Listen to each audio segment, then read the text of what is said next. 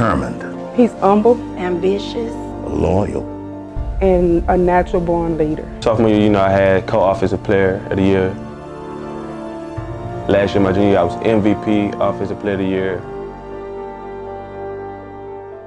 And now I'm currently ranked at number 13 all-purpose back in the nation.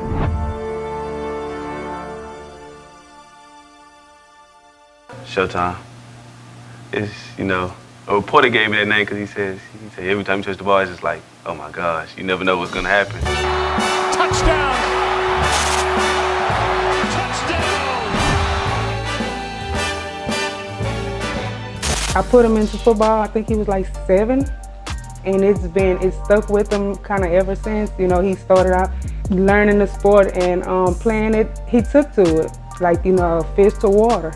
When he was younger, his bigger thing was just like he liked to hit people. Started when I was 7, I played straight to tackle. How some kids go to flag football, I went straight to tackle. And it just built it up from there. A lot of guys, older guys when I was younger, they pushed me, motivated me. He's very ambitious. He's very eager. Like Frank, from day one, he was running at 7 months, tearing up all our stuff. Got to high school and it's kind of like his freshman year, he said, this is my time.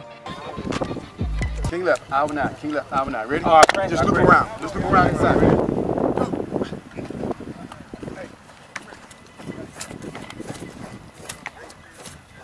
I think he's just one of those players, either you have it or you don't. Everything about him, the way he walks, the way he talks, the way that he's a leader when it comes amongst other kids, you can't help but to say he's special. You could be a person this way without that plastic or the equipment on, but when you put it on, you should show your alter ego. And he's a perfect example of that. When he puts the plastic on, the uniform on, he becomes this guy that's nonstop. It's what you want to see when you find an individual like himself that has a passion for the game.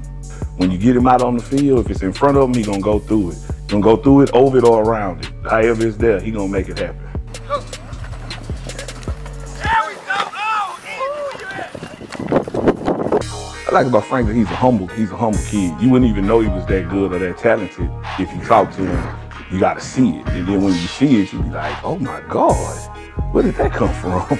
My mom, she actually influenced me a lot, because everybody don't have certain things, but she made it always work. And then, growing up, some of the older guys that grew up before me, they looked out for me, they taught me a lot.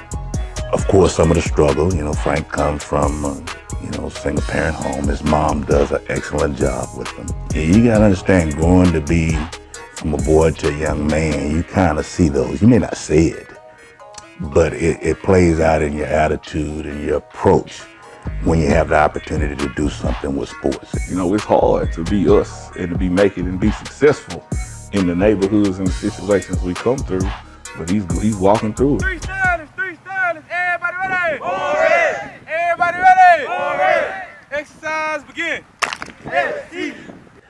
It can come from you actually playing. It can come from you showing the work ethic put into it.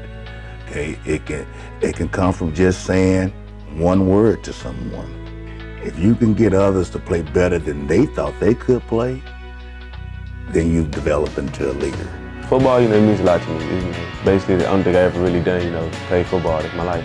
Frank was listening at the beginning and began to understand, well, I gotta have academics with this athletic thing.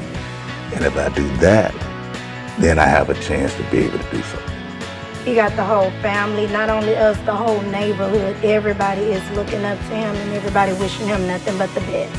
I look forward to him playing on Saturdays in college, and after college, I look forward to him playing on Sundays. We're just waiting on time, that's it. But he has his head focused, so y'all remember the name, Frank Brown, he's coming.